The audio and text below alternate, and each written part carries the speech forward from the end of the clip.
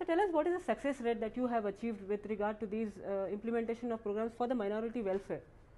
The UPA government, UPA 1 set up a committee to assess the socio educational and economic conditions of the Muslims under Justice Sachar, which the report is popularly known as Sachar Committee report. Based on the Sachar Committee recommendation, the basic major recommendation of the Sachar Committee is the educational backwardness of the minority.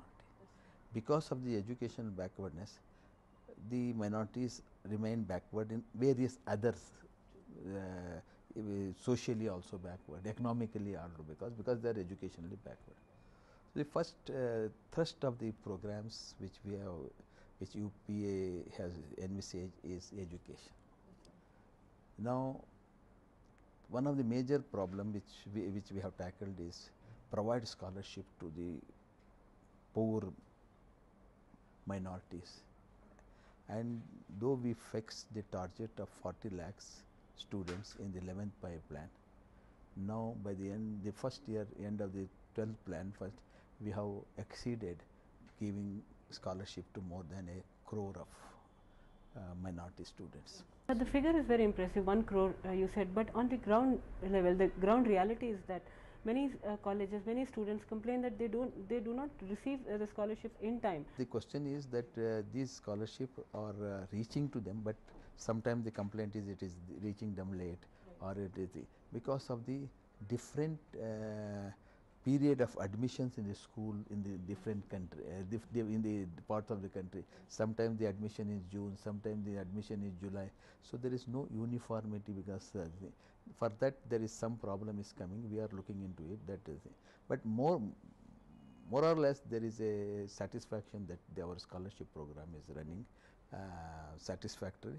Now we are trying to make, our next endeavor is to make it demand driven. Then all over, whoever is eligible, they will get it. The scholarship, be it scholarship program or the other welfare programs that you have, the monitoring at the ground level is very poor. There is no monitoring of these schemes, and that is the reason probably that it doesn't reach to the people at the grassroots level. That is, we are going to have now an independent mechanism, monitoring mechanism. We have got a multi-sectoral development program in the area development program for the minority concentrated districts. This is a major program where we have taken up several area development where the minority concentration there. It used to be 90 districts, now we are changing it to blocks. So there will be 771 blocks and covering about 191 districts. Is there any rise in the literacy level you find after the implementation of this? There is a rise in the parameter of every section. Say there is a marked improvement in the employment. There is a marked improvement in credit flow. I see when the program, this bank credit flow was started, it was somewhere about 7 to 8% of the total credit it was reaching to minorities.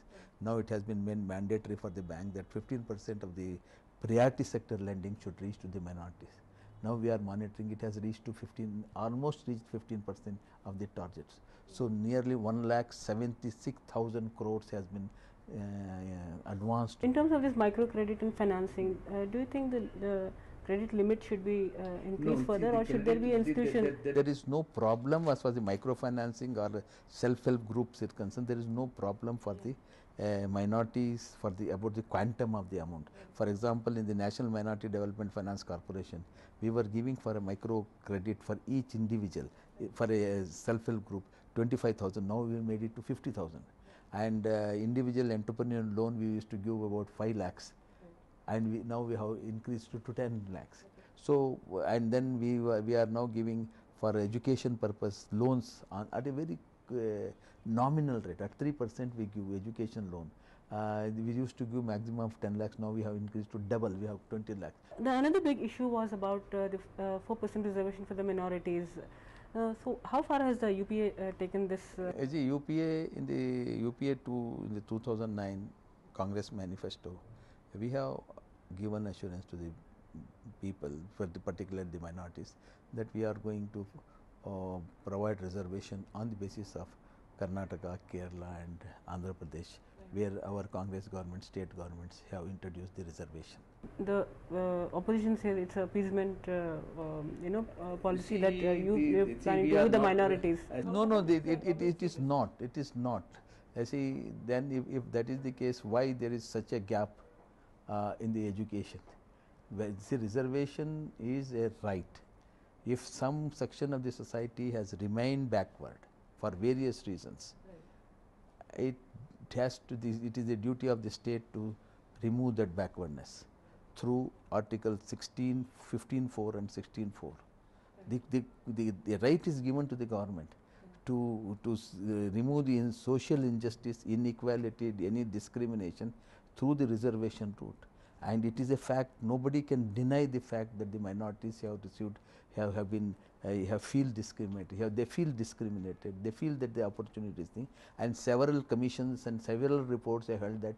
Now the Sachar committee has gone to the extent of saying the socio-economic condition and the education condition of the Muslims are far, far below the SC/ST conditions. With regard to the modernization of madrasas, what efforts are being taken by your ministry? See, the Madrasa Modernization Program is managed by the Ministry of Human Resource Development because it is an education program. But we are totally associated with it. We would not like to interfere in the functioning of the madrasas or in the madrasa as such. We want that all students who are in madrasa, they should not be left out in the modern education. They should have computer education, they should have science education. So what we are trying to do is we have a madrasa modernization program. Whichever madrasa wants our help, we assist them. Have they come forward? Yes. Now there is a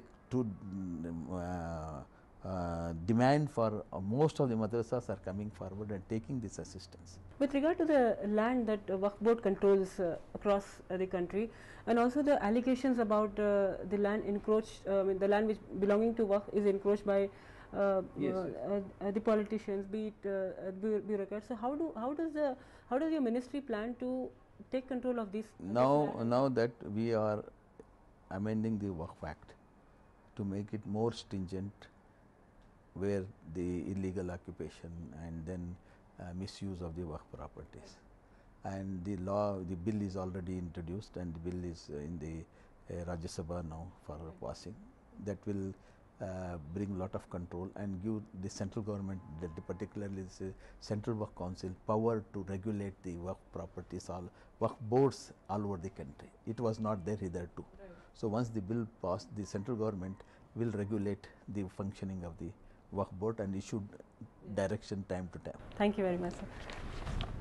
That was Rahman Khan, the Minister for Minority Welfare, who has his plans in place, but there are issues, there are certain problems with regard to monitoring, but he does accept this, and he plans to correct these problems and implement all the minority welfare schemes successfully so that it benefits, it reaches the beneficiaries. Aisha Khanam, DD News, Bangalore.